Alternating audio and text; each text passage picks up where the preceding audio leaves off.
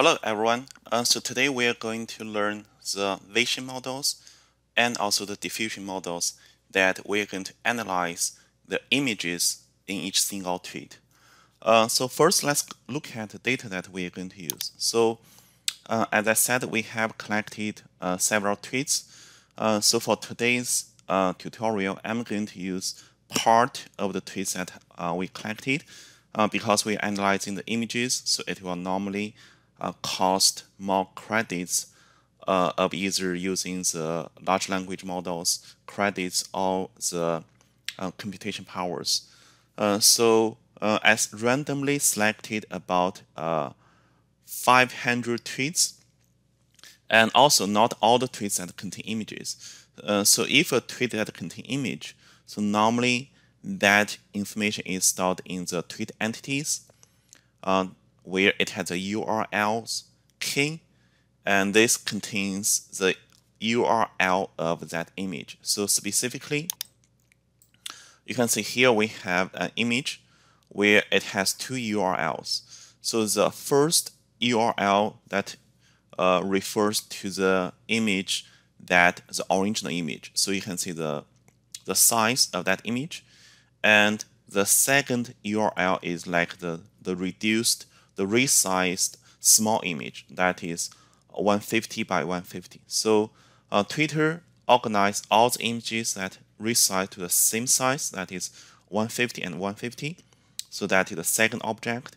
The first object or the first URL is always the original image. So if you check the other tweets, and you can see that if a tweet that contains an image, so it is stored as a URL in this entities.urls.images. All right, so that's the data that we can use. So if you're interested in collecting data, collecting tweet, so you can check my previous tutorials.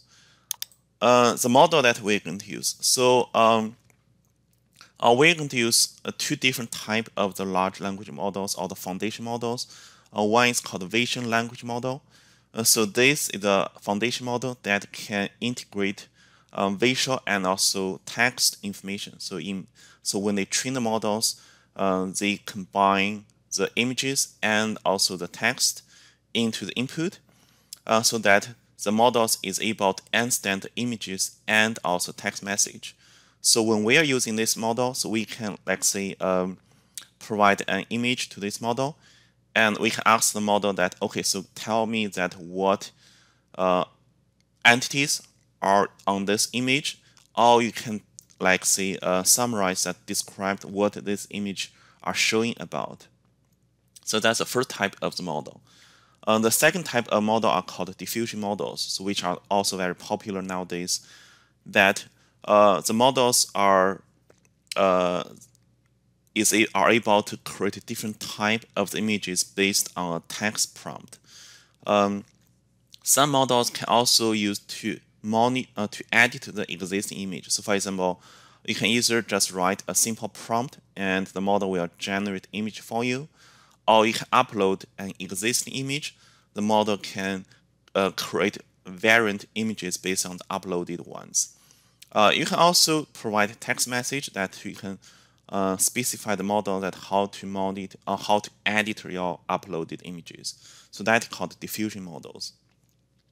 If you are using this notebook on AWS SageMaker, so I would recommend use the Conda PyTorch kernel. So you can see that I'm using the Conda PyTorch kernel, which is optimized for PyTorch, so that we have enough computation powers to process images.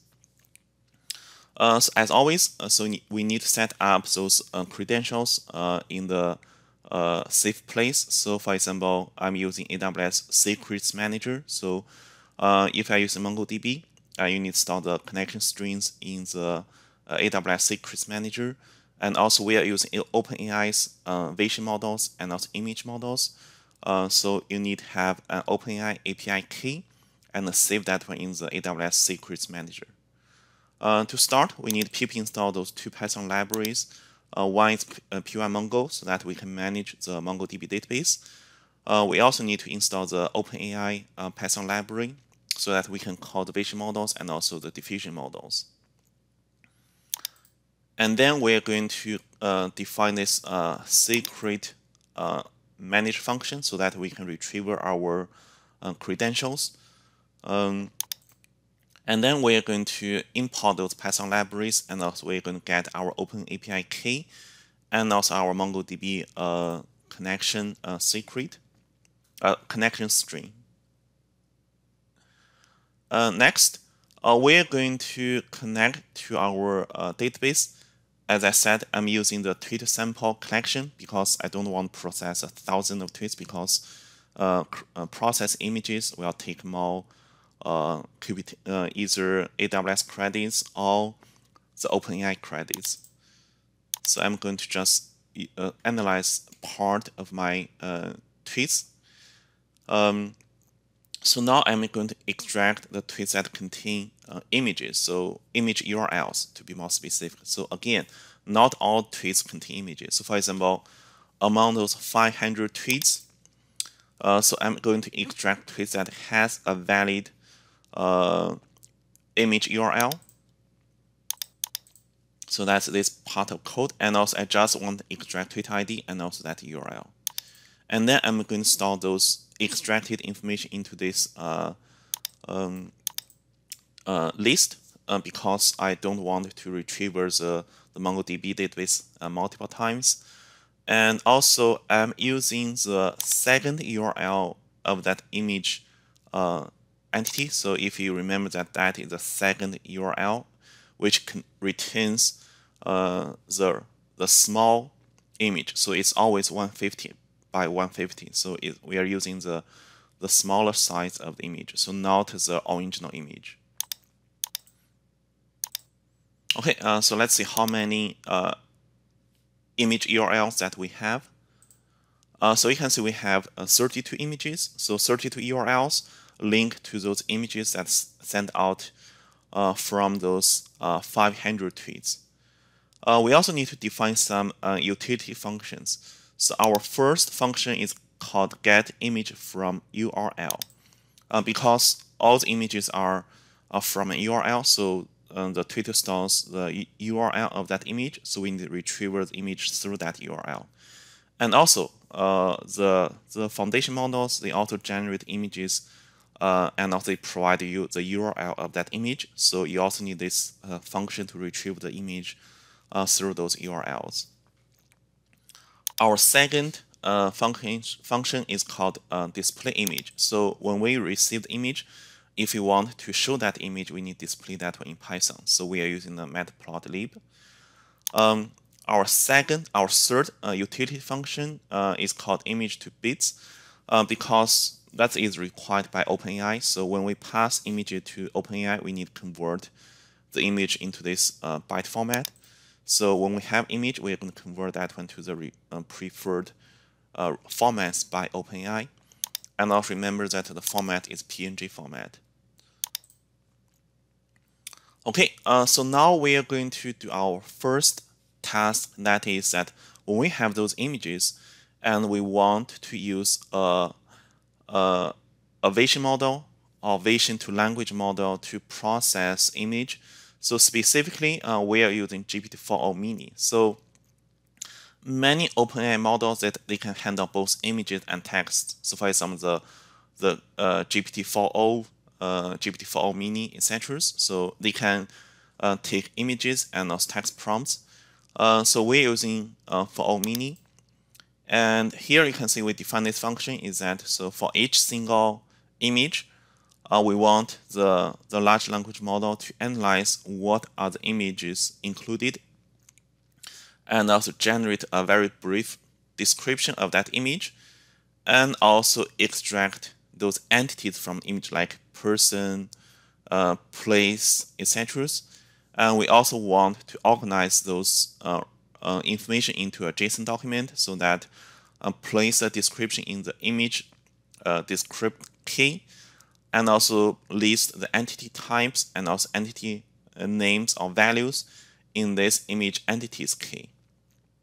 So that is our function by using the OpenAI GPT-4o mini. So now we are going to pass each single tweet image URL to this function. So you can see that we have 32 tweets that contain images. So now we are processing those images by using this OpenAI vision to language model. All right, so you can see that it took about less than 2 minutes to process those 32 images. And also keep in mind that because we collected tweets several weeks ago, so some tweets might be deleted. So in that case, the images will also not be accessible. So now we have 32 tweets that contain that URLs. However, some of those URLs may not be accessible. So we may not actually process 32 images. So next, we can visualize those extracted items in MongoDB. So I think the best way is that, so if you want to look at the extracted entities like entity types or the entity values, and also see that the relationship between those entity types and also entity values, the best way is to use the MongoDB charts to create different visualizations. If you want to see that learn how to create those visualizations, you can check my previous tutorials. So here I'm going to show you a chart that I created before. So let me refresh this one so that we're going to see the latest data. So you can see that those are different types. You can see that among those 32 images, so we have, like, say, 17 persons, 7 events, and also 5 different signs. By the way, those tweets were collected talking about election, so before the 2024 USA election. So those are the different types. And those are the values. We can see we have the person names and also some objects like mug, workplace, etc. If you want to look at how are they related, so you can see we have 7 persons that are unknown. We have 1 person that is one candidate. We have another person that is another candidate. This is a sign that you can see the word on that sign. And also it's a show. So okay, and also this events. So that's talking about the presidential campaign. Okay, that's also a flag, which is an American flag. Okay, so you can see those are the extract entities from those images, and of course you can do the search to find out the exact image by using the search based on those entity names or entity values. All right. We can also view those images and also descriptions. So here we're going to print those image descriptions. We're also going to display the images by using their URL.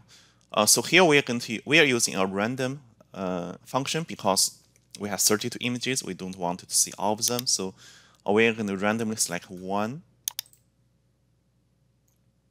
Okay, so that's one image, and you can see the description, so that a man pointing while standing on the stage.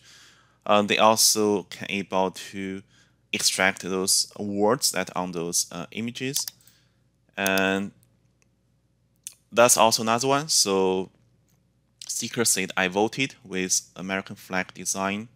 Okay. Okay. This is one that I really want to show you. So you can see that how accurate that the image description can be. So this is not a photo, this is a chart actually. And also that is written in Japanese, I guess. So you can see that the description is very, very accurate. That says the image is a graph showing the trend of spot rate over time. So they can even translate the language into English. With 2 lines indicating levels of support and non-support. And the x-axis represent time from 2023 to 2024. So that's very, very accurate, where the y-axis indicates the support levels. So I think the version to language model did a great job. So even like for like charts that contains rich information, so they are able to provide a very accurate description about those charts. Okay, so this is another example that apparently this lady is counting the votes, I guess. So wearing gloves in handling a box with voting equipment in the workplace, filled with cardboard boxes and computers in the background. Okay, so that's also very accurate. So next, we're going to create new images. So for the image generation, we are using the diffusion models. So right now on OpenAI, so they have two diffusion models. One is DALL-E 2 and also one is DALL-E 3. So both models can generate images. However, DALL-E 3 can produce high resolution and also more realistic, vivid, or natural images. And also, it also has more security approaches, so that if you are trying to create some images that is not appropriate, you will get an error. DALL-E 2 is a little bit old model. However, this is the only model that right now that can create variations or edit images. So if you want to create variations of an existing image or edit images like just design edit part of that image, you can only use DALL-E 2 right now. Okay, so in our tutorial, we are going to use DALL-E 2 for demo. So here you can see, first we're going to create an image based on the provided image description. So this is a function. So you can see that we are using DALL-E 2. For this model, you can try using DALL-E 3. You can also define the size of the image. For DALL-E 3, you can have high resolutions. Okay, and the image that we're going to create will be based on the Twitter description. So the description is here. So you can see the woman wearing gloves in handling a box with voting equipment. So let's say we create image based on that description only. So we pass that prompt to this create new image function. We receive this new image that is an URL, and then we're going to showing that image. So you can see that is, I would say it's very, very accurate, just based on the prompt that we provided. Okay, so that is creating a new image. Of course, feel free to write your own prompt if you like. So for example, you can also provide your own prompt. So for example, like a dog eating apples. Okay, so and that can also create a new image that's based on this prompt. Okay, so you can see it's very interesting. All right, so let's create a new image. Let me go back. So let's just create a new one. So so here we are feeding this prompt again. So a woman wearing a glove handling the boxes with voting equipment. So again, we feed that one. So now you can see, so providing the same prompt, but they can generate different images. So like by using the same prompt, they can create the different images. Create a variant. So this is another way to generate images. So the idea is that you're going to provide an old image, but you don't need to provide any prompt. So just provide an old image, and then the model will generate a new image based on the image that you provided. So you're not going to provide prompt, but instead you're just providing an image. And in our example, so we're going to provide the image that is from the tweets. So we're going to upload this image. and to the image models, diffusion models, and also remember that for this type of the task, you can only use DALI 2, you cannot use DALI 3. Okay, so we pass that old image that is on tweet, and we're going to generate a new image. And let's see how it look like. Of course, you can also provide the other images. So you can see this a different version. So if we compare the one that we uploaded, it look like this, and that is the version that generated differently. If you're interested, you can just retry, and the diffusion model will create all type of different images based on the one that you provided. Okay, so you can see that is also another one. So you can tell the difference. So this is the image generated by a prompt, and this is the image generated by the one that you uploaded. Okay. Next, so we can edit image. So editing image means that you can provide an old image, and then you will provide a prompt.